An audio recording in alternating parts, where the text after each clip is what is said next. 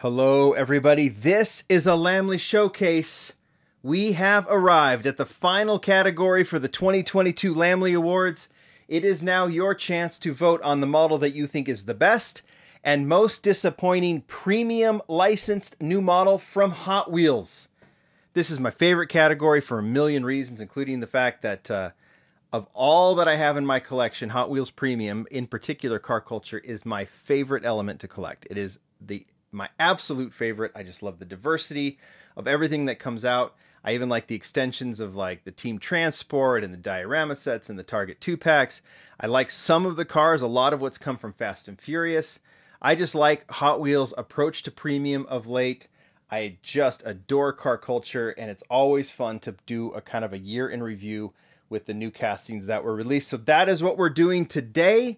All licensed new models. You're going to vote on the model that you thought was the best and the one that disappointed you the most. I think that's the first time I've introduced that to the category. First off, though, a couple of models that are not going to be considered. They are based on real cars, but I just left them out for a specific reason. I felt like they would skew the voting. There will be a lot of people that, because they don't have much of a connection, and based on how these cars have hung on the pegs, I'm leaving them out. You'll see why. It's not like I'm leaving out an actual licensed car I don't think you'll like. But it starts with this one. This is the EcoJet from what was it, Entertainment. It was an extension of the Leno's Garage line that was done for car culture. The EcoJet exists, but it was an experimental one-off done in conjunction with Jay Leno. It's not based on a real car. If it were like an EcoJet, like if it was a car based on, like, I don't know, if it was just a souped up version of a Corvette or something, it's going in for sure. But just because this is kind of built from scratch, it has some Cadillac vibes to it. But ultimately, I like it, but I just get a sense that people will vote for this as most disappointing, and I just want to see what else might go in there. So I'm going to put this right here. The other one you probably can guess then, because it's also hanging on the pegs. It's also Jay Leno, and it's also based on a real car, but also a one-off, not totally based on anything. And someone might say, oh, it's pieces of this and this and this. I get it, but hopefully you get what I'm saying. If you wanted to vote for this as the best, put it in the comments, but I'm not putting it in the polls just because I think we want to vote on the cars that are based on real things. Even one-offs like Liberty Walk and stuff, those are one-offs, but they're based on actual cars, right? All right, let's get to it. We'll start from the beginning. I'm going to go based on release. I'm probably off a little bit, but it's in general. There were no new models in the first mix of car culture, so the first time we saw new premium castings was in Deutschland Design and Car Culture, I believe. I think that was the first one we saw. So we start with this one. This is the Mercedes-Benz 2012 C63 AMG Coupe Black Series. Long name, cool car. Done in two colors. I'll show you both colors on the turntable. You can see that obviously there was the first version in red, but something new this year that we'll talk about were the chases that were released. And in every case except for the first mix with the Corvette, the C8 Corvette, the chase car in car culture, the black chase car, was done was a new casting, right? Including this one, the C63 Black Series. Mark Jones does most of these designs. There's the red one. Here is here's the I'm going to try and get through these very quickly. Here is the chase in black. You're not necessarily voting on the chase, right? You're just voting on the casting. That's what I want you to vote on. But I'm going to show you everything from these cars that was released. Some of them were in separate lines, if there were multiples. Others were together, like the chases. We had several cases of that happening, right, with these new models being a chase. Here's another one from Deutschland Design. We had two new castings, technically, kind of three.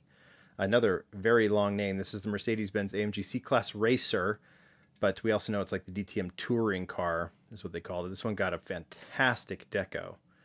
Cool to see cars like this being done. We're seeing more and more of them. They have really excellent silhouettes, is something I like, and I know that's a big key for Hot Wheels designers, is how they look in the package. This is one that definitely has that, and it's super, super detailed by Mark Jones. He likes these kind of cars too. All right, we got to speed this up. Here we go. Another new model that was, I'll show you the version that I think is most significant. It wasn't technically a new model in Deutschland Design. It is the Mercedes-Benz Sprinter. The Sprinter van, it's a Mercedes-Benz Sprinter Tourer is the official name. This is the car culture version from Deutschland Design that they put in there. As you can tell, there's a lot of real estate on the side, and anytime you see a big, heavy premium casting with a lot of real estate, a lot of room for art, you will see where you're going to see this probably pop up numerous times, and that's in pop culture. I think this is technically its first release, is the Wonder Woman. I think that's Wonder Woman. Yeah, it was either a DC or a Wonder Woman series from pop culture, and I think we're going to see that more and more. Maybe we'll see. I really like that they did a Sprinter van. I think it's appropriate. It's a very significant car, especially during COVID when everyone was buying them. We'll go from very big to very small. This is probably the smallest premium model. This is from Boulevard. Almost forgotten. I was like, had to remember. It's the 67 Austin Mini pickup. We've seen the Austin Mini van. This is the pickup, which was kind of a unique, and they lowered it, put the small rims on it, the 4 spokes, put it in British Racing Green. But this is a very unique, tiny premium casting, and hit the Boulevard series. Seems like forever ago. All right. This is undoubtedly a significant model. I don't think I'm giving anything away by saying that this is, I know, will be in the running from a new casting, may even win it. It just has been a juggernaut since the minute it was unveiled. This is the Liberty Walk. Well, the official name is the LBE R34 Super Silhouette Nissan Skyline. It is an R34 Skyline made up by Liberty Walk. It's a real car to as an homage to these super silhouettes from the early to mid 80s that raced in Japan. That was on the R30 base, right? And this is just in the red and black. That's that Tomica look, from that era. The sponsorship that Tomica did on these cars. Liberty Walk did this. It was a fantastic model. It's a really nicely well-built model. We've seen it in diecast before, but Hot Wheels did it super detailed, and it's just been a red-hot hit. And then add to the fact that it was also the chase, and this car looks so cool in black, in jet black. All the chases are black this year. I think that's continuing into 2023. There might be some details like this red roll cage in this, but an all-black version. And then we even had a third version in Team Transport, the modal version. That is really cool, kind of the same kind of red and black coloring, but obviously a little bit different. This car will be white in, I think, the first mix of Boulevard coming up very, very soon. So we're seeing a lot of that casting. Also in that Mountain Drifters mix, we had this new casting. It is the Toyota Celica. We actually had 2 versions of this one. This is the 1995 Toyota Celica GT4. Mountain Drifters in yellow, very cool, stock, clean version in yellow with the chrome rims. And then we get a second version just recently in the diorama set in also a stock red with the 10 spokes, which looks really nice. So 2 very nice versions of the Celica released at the same time. Maybe that's your favorite. Remember, you're voting on the casting. We'll park it on the lawn over here. Really, really nice casting. I mean, it just gets better and better and better. Harder and harder is probably the better term, trying to figure out which model is the best. This one came from Entertainment. It is the Cyberpunk Porsche, but more specifically, because we're going to see this show up in like outside of Entertainment. I'm sure it's just set for car culture very soon. Porsche 930. Take away all the Cyberpunk deco, and you can see what we're looking at here. We're looking at a 911 Turbo. And obviously the 930. And if you just put it in stock deco, you can see what this has the potential of being. It looks really cool in the Cyberpunk deco, but judge this casting based on what it can be later. I mean, and that's pretty significant. We've seen a lot of Porsches, but we haven't seen this specific style, this specific silhouette, and it's going to be really exciting to watch that develop and see where it goes in premium. Moving on, we had another pop culture. So technically, did we have 2 pop culture releases this year? New castings. It would be the Sprinter van and then the Ford Transit. Is this the Connect? 09? I think it's the 09 Custom Ford Transit Connect. This actually has, put it on the turntable for a minute, but we'll pop back and I'll show you. If you have seen this on the pegs, because it has been on the pegs, you can see this little notch here. Well, it took me forever to do it, but I was able to do it. You can actually remove the top and show the inside of this thing. Boy, that took me forever to do. And then you just piece it back together by feeding that through and then just snapping it back. But all right, that took forever to do it. But through the power of editing, you don't know that. All right. Moving on, BMW diorama. We saw 2 new castings introduced in the diorama sets, which are exclusive to Walmart. This was the first one. It is the BMW M5. Actual name, official name is 2001 BMW M5 E39. Done in the M red, dark blue, and light blue deco that we're so familiar with. Obviously with the M2 and the M3. Really, really cool set. Very popular set. And Phil Reelman actually designed this one, not Mark Jones. He may have done a couple of others for premium, but I know he did this one for sure. And obvious fave. No surprise there, being introduced in the diorama set. All right, as we keep going, some Mark Jones favorites, including this one. There, you'll see several of these pop up. You know, European race cars, rally style, you name it. We're seeing a lot of European race cars from Group B, all kinds of stuff. And this one is the Alfa Romeo 155 V6 Ti racing car. Really, really clean. Just a really kind of heavy stance, which looks cool. We've seen this racing deco before. I think Matchbox did this model way back when. But this is a nice, really crisp Mark Jones take on the, not even a take, it's just a really nice replica of this particular race car. Nice Alfa Romeo. That was in Boulevard, as was this. We talked about this when we did the Best of Hot Wheels video. This is the Holden Monero. What's the year on this one? 73 Holden Monero muscle car out of Australia. That has been very difficult to find in Australia. We definitely had to put it in the best of, but it's also a new casting that you could vote on today. And Australian collectors, let's hear from you. You like this one? Put it in there. Let's see how it goes up against these other premium new models, the Holden Monero. All right, here's one. Super, like, all kinds of details on this one. We've gotten a lot of Lamborghinis. In fact, we're going to do a little run of Lamborghinis for a second here. With the Leno car as well. But this is the Lamborghini Essenza SCV12. They put, looks like Spectraflame paint on this, because I think in the actual car that you see them putting on the track, it is in this color. So it's cool to see Hot Wheels utilizing the Spectraflame in a realistic way, not just as like a chase model or an RLC. And maybe they don't consider this green Spectraflame, but I have to think they dipped into that can of paint, right, to make this thing. The car is incredible, and the detailing is insane. Metal spoiler on this one, and of course, like many other new castings this year, including the Liberty Walk and the Mercedes, it was the chase in the Exotics Envy set. So here is the chase right here.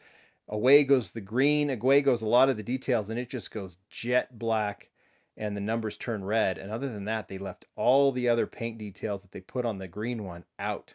So really clean this one up. In that perspective, and that was a very clean, very mean looking jet black Lamborghini. All right, continuing to move on into the Leno set. We had a couple new castings there as well. Now, of course, we had the tank car. We're not considering that one, but we had two new castings. In fact, I'll just go with the Lamborghini Countach now, because we had this one in red. We've seen this as a police car. I wonder if it's the same files were used for the, well, before I got to this one, right? Brendan's files for the Countach that he did. There's a lot of things similar. There's a lot of differences as well, but they're essentially the same with that flat nose. Oh, well, obviously it's the Countach. It's got that flat nose. This one does not have a spoiler to replicate Jay Leno's. I actually like it without the spoiler. I think it looks cooler and cleaner, a little more retro. So we had this red version, and then of course, because it was a new model, and we had two Lamborghini chases in a row, the Countach turned black as the chase there. So same kind of thing, like it already was clean in the red version, but they changed up the wheels here, which is interesting. So they do some like they turn the cars black, and then they'll do something kind of different about them.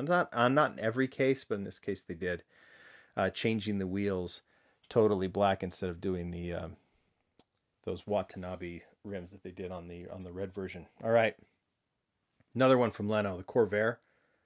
This is the 1966 Chevrolet Corvair Yenko Stinger. Totally replicated. It's cool to see the Corvair. This thing is super clean. Obviously, it's made up to look like Leno's car, but I love how they did the small wheels on this one. I like how it's stanced.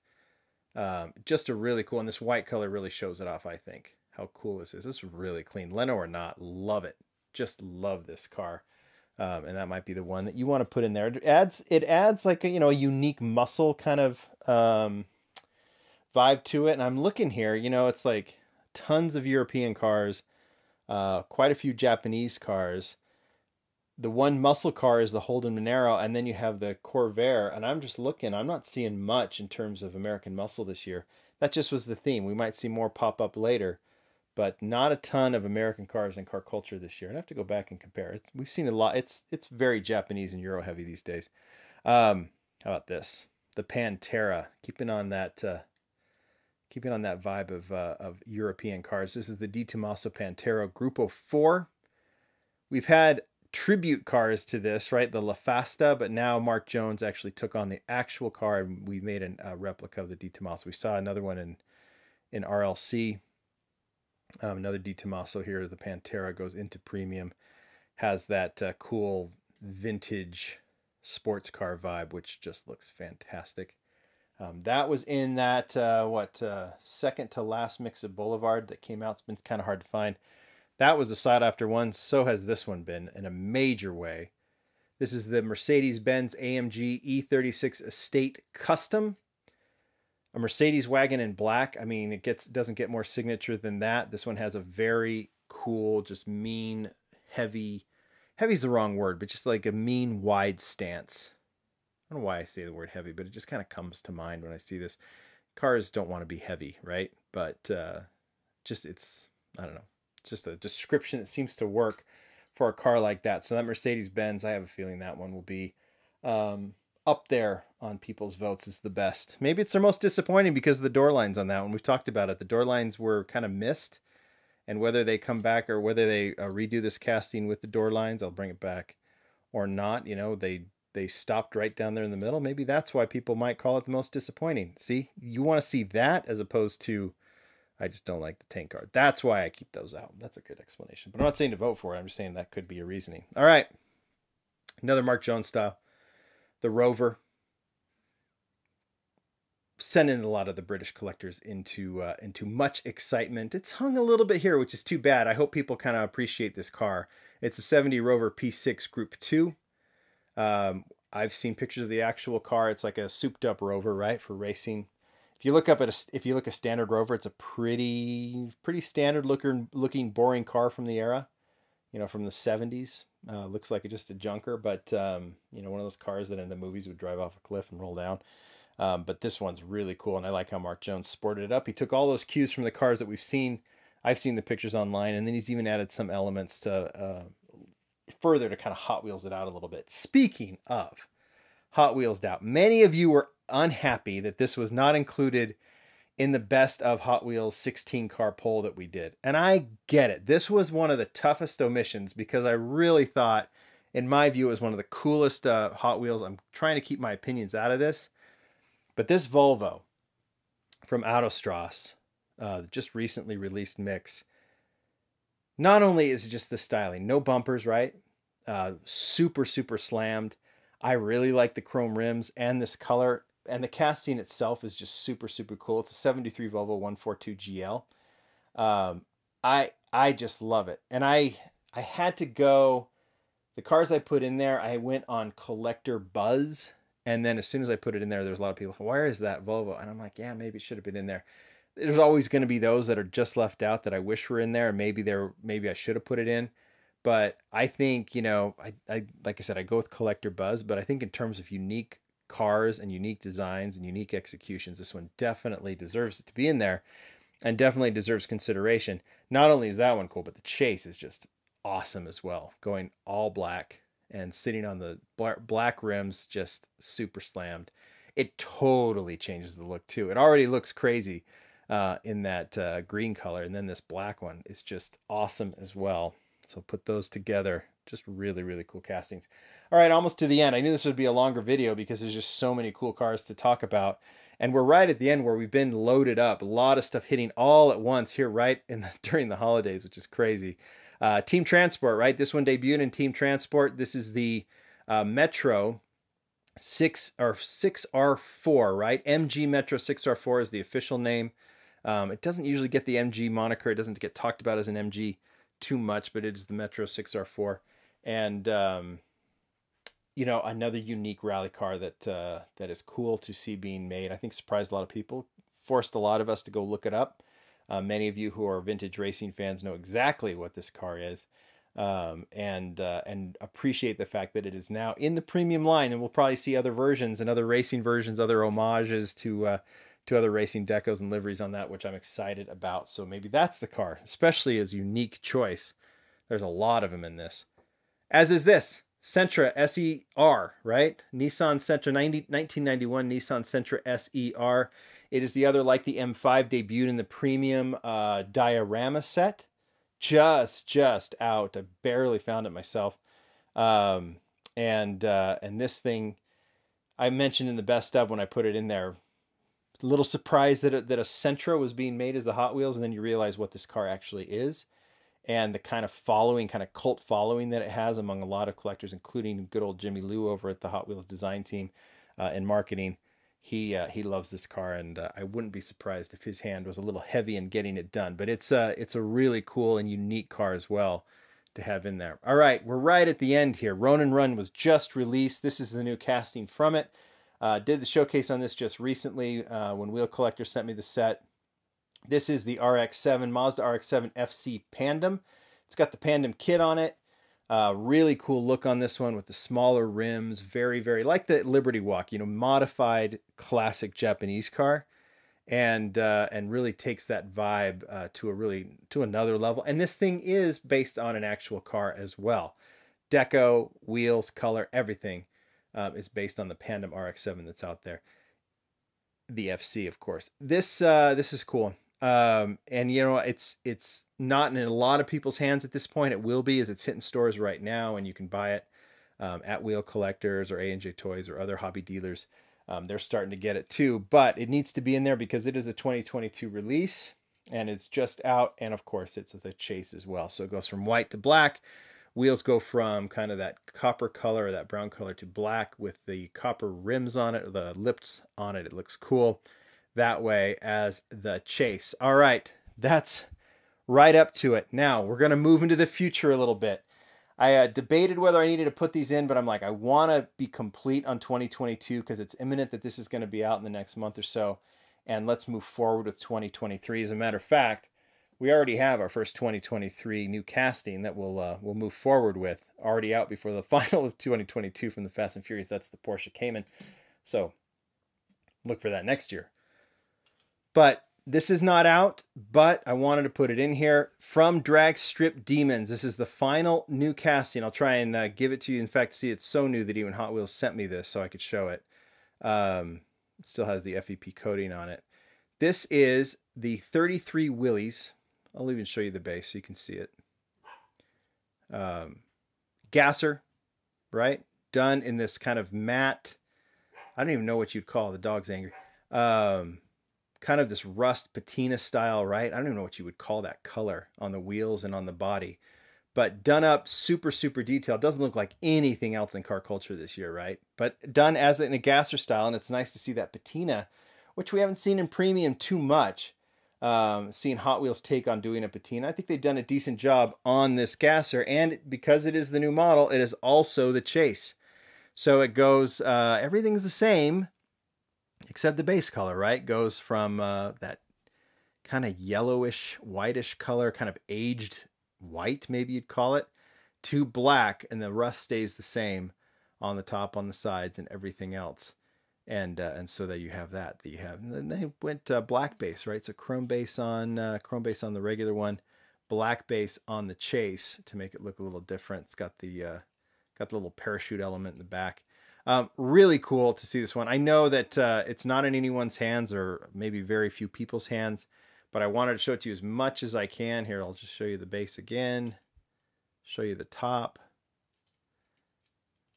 everything else, every angle I can, so you can judge it, because this might be your choice, because it's a very, very cool casting and very different than everything else that's out here. But there it is. Cool retrospective, right? There's a ton of cool stuff that came out in 2022 in Hot Wheels Premium. I always look forward to the variety. We definitely got it this case. Go to lamleygroup.com and vote. Which was the best? Which was the most disappointing? I think there's candidates for all of those topics. I will unveil mine when I do the award show here just after the first of the year. Should be fun. Thanks, everybody. Bye.